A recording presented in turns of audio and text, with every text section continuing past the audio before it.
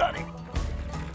Got that one. Had to flip him out of that tree right there, out of that brush pile. Come on, buddy. Oh my goodness. Look at that fish, folks.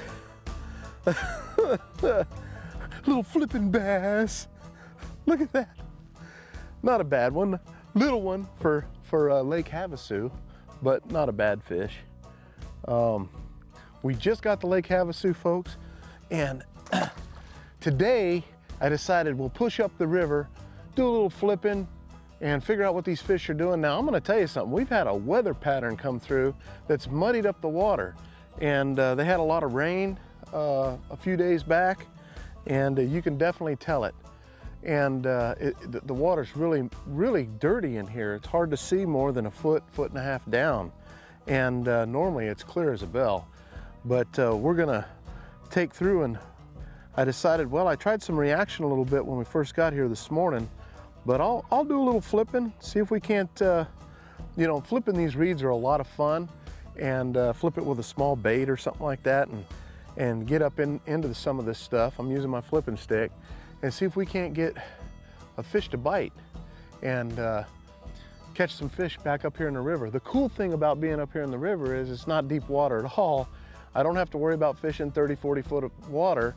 These fish are used to being in this shallow water, but they do shut off. They turn on and shut off just like any other fish out on the main lake. So what we're gonna do is try to go through here.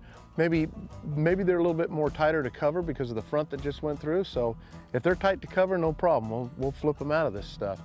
Caught that fish in a foot and a half of water right there. So you have to be careful when you come up in here, you know, because it's you got shallow bays and things like that for your motors. You have to be careful. But other than that, the lake's up. So I mean, we're able to get into some areas that I don't normally get to fish very often. So we'll come back here and see what we can't do.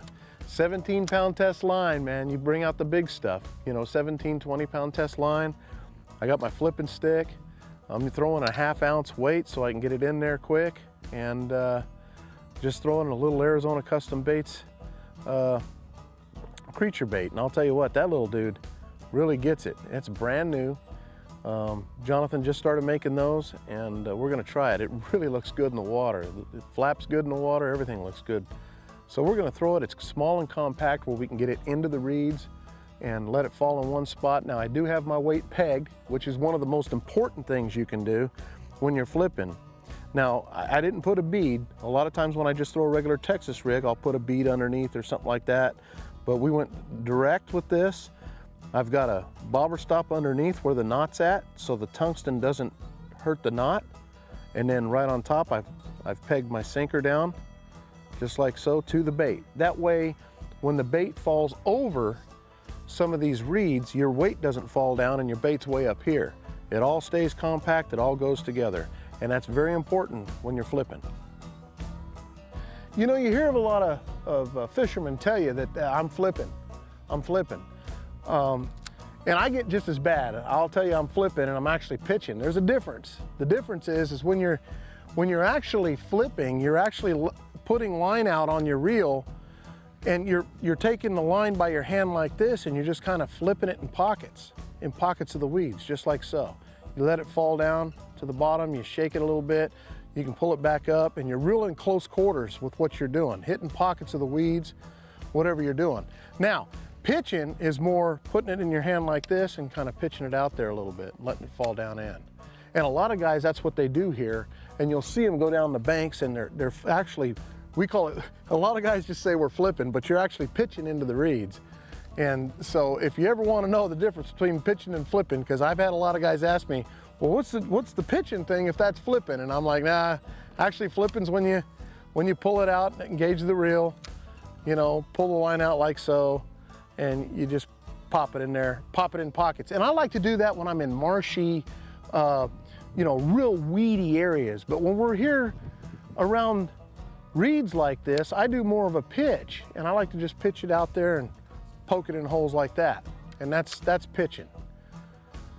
That might help you a little bit when you get out there, but you'll have guys tell you they're flipping, and a lot of times they're probably pitching, but they call it flipping.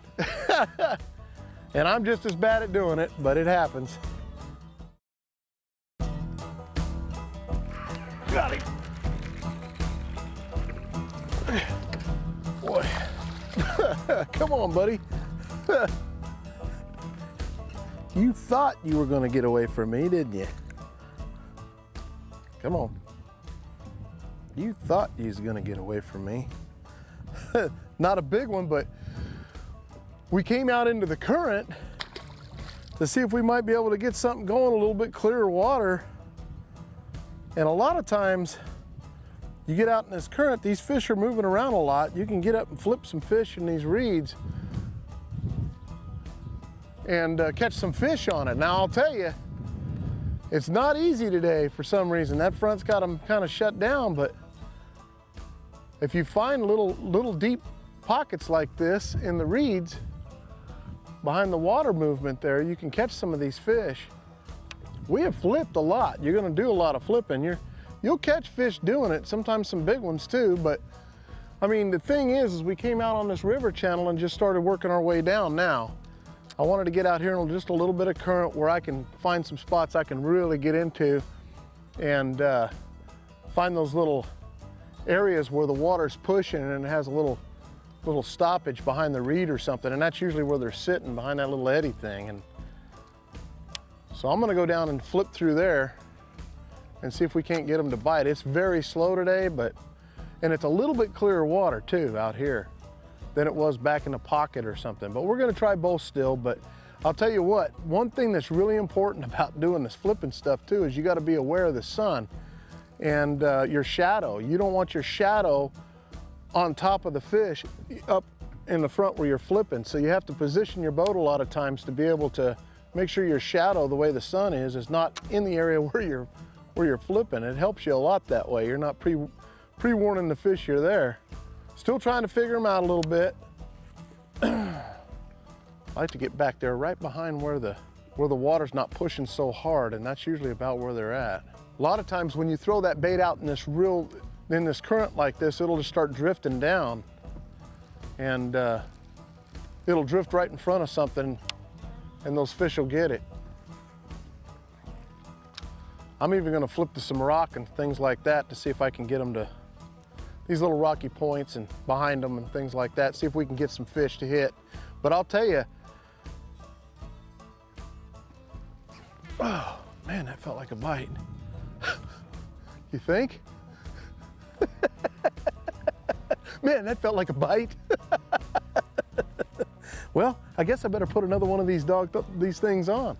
Maybe we're gonna do something, because I stayed back in the pockets where it was real muddy and kind of nothing going on. We didn't see a whole lot of action. I caught the one fish back there, but now I've decided to come out towards the current just to see if I can catch them out here.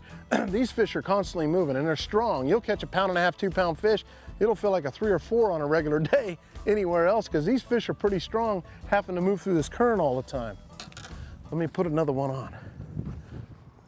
You know, something to really think about when you're dealing with frontal conditions, it's not like all the fish will just shut off and quit biting. What ends up happening a lot of times when this kind of weather front comes through like this is the fish, their strike zone, instead of when the fishing's really good, you know, their strike zone's really big. And so when the weather front comes in, a lot of times that strike zone gets really small. You almost have to hit them on top of the head, which means you have to be a better caster or a better flipper or a better pitcher. And you gotta make sure that you hit the areas that you're hitting in the cover a little tighter to cover. Fish will move a little tighter to cover when this happens. When they do that, you can't be missing by a foot a lot of times. You gotta be within 6 inches of the fish. And so, you know, your casting is very important, your pitching is very important. Where you place that bait is gonna make the difference of whether you catch a fish or not throughout the day. Just remember that when a front comes through and the fishing does get tough, and you'll notice, you'll be out fishing, catching fish, it's all good, and then the front comes through, the wind, all that, and all of a sudden it just shuts the fishing down. It does shut the fishing down, but what ends up happening really is the fish's strike zone gets a lot smaller. So they're not gonna chase baits a lot. They're gonna, you know, unless it blows right by them and they can reach out and grab it, you have to be close to the fish. So in saying that, when we're doing all this flipping and pitching and stuff around the reeds, you want to make sure that if there's a little pocket there, that you hit that pocket. If you don't hit that pocket and you miss it by a foot, that can mean the difference between catching a fish and not catching a fish. So that's one thing to keep in mind when you're out here fishing frontal conditions. It's not that you can't catch fish, but it's going to be a little tougher, but it means you got to be a little tougher and be a little bit more precise, and that'll help you catch a lot more fish.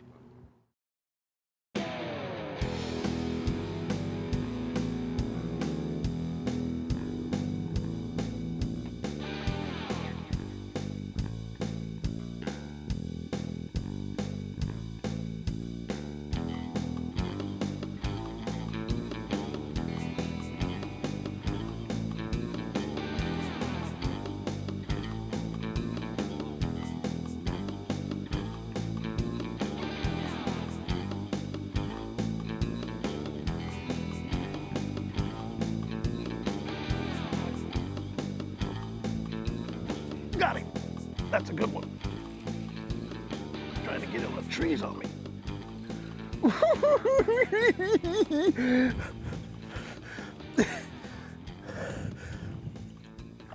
Oh yeah, that's a nice one, folks.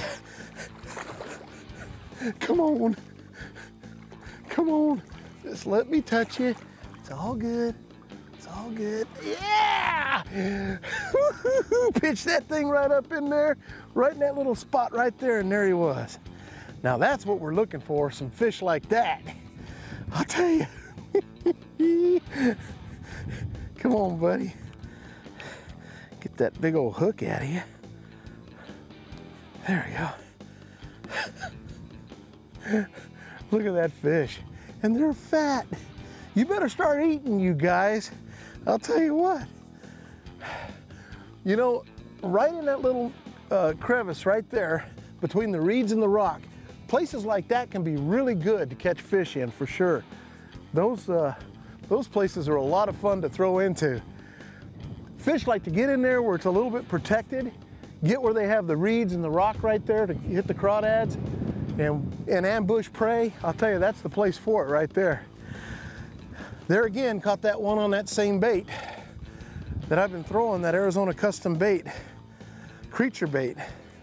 That little dude right there is a lot of fun to pitch and flip right there. It's just a little, and it's real compact. And I'll tell you something else, when these fish shut down like they're doing because of the front, a lot of times if you go to more of a smaller compact bait, you can get them to bite. And that fish right there, like I said, hit it right off the bat. So that was a good one. Probably hit him right on the head, but I'll take it. But that 1/2 ounce really works good, especially working in this current. And so that way when you toss out there, it'll still drift a little bit, but man, it goes right down there to the bottom. This bait's a little bit bulky, but it's still thin enough to where it drops straight down. Works really good. Love that outfit. I'm gonna have to tie on another bait here in a second, but that worked out pretty good.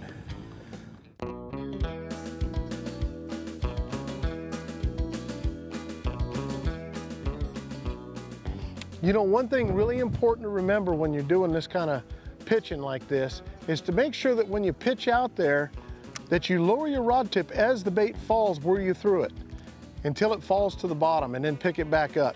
A lot of people take and they throw out there and they leave their rod high all the time, and what ends up happening is where you tossed, the bait comes back to you a little bit and you miss the spot where you were trying to hit.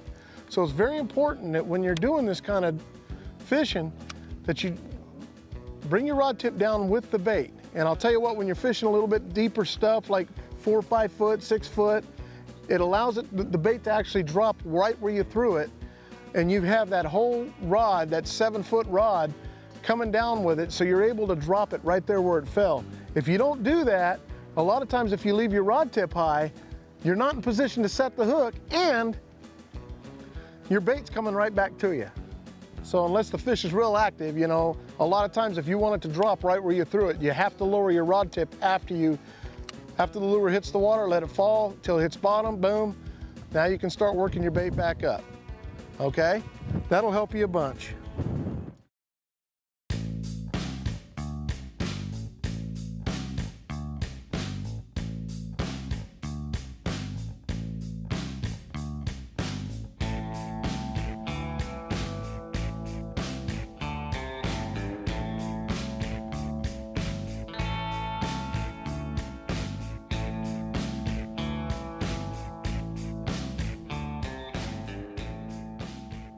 Something else really important to remember is when you're fishing shallow water, first of all, anytime the water dirties up really bad from the wind and it gets like chocolate milk, a lot of times that'll push fish shallower.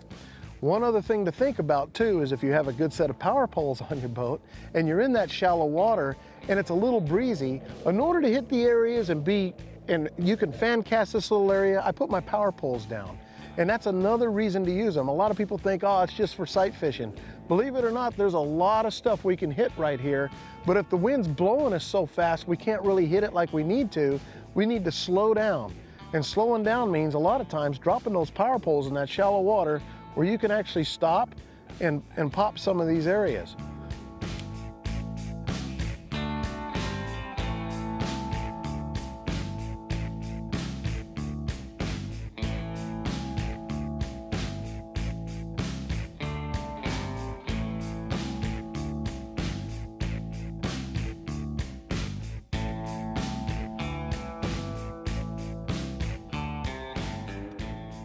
Oh, he's got it. Got him. Got him. Oh, it's a smallmouth. Hit my Cinco. Hey, maybe something just jumped right there. Maybe we'll find something with the Cinco. You know, we've been flipping and pitching these bushes and these reeds to no avail with just a couple of fish. I thought I'd pick the old wacky rig up here and toss on some of this rock, you know. If they're not in the reeds, they might be in the rock. That's my theory anyway. So I thought, well, let's give it a try. The water's dingy, the big front came through, and it's been tough.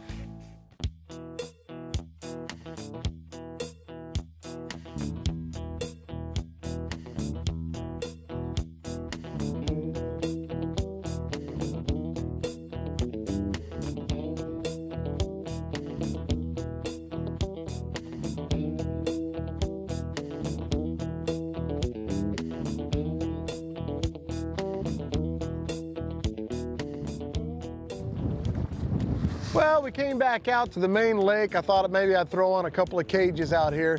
The habitat that they have here, they've done a tremendous job here at Lake Havasu to put a lot of habitat in here. And it's actually made the fishing really much better than it ever was before. And tons of habitat throughout the whole lake. Coming out of the river. Flip bite wasn't quite what we wanted it to be today, but with this front blowing through, hey, we caught some fish, had a good time. I hope you learned a little something off doing the pitching and flipping, and we'll try to get them again next week. Thanks for joining us on the water. We'll see you. I'm Johnny Johnson. Now, see, that's what I'm talking about, folks.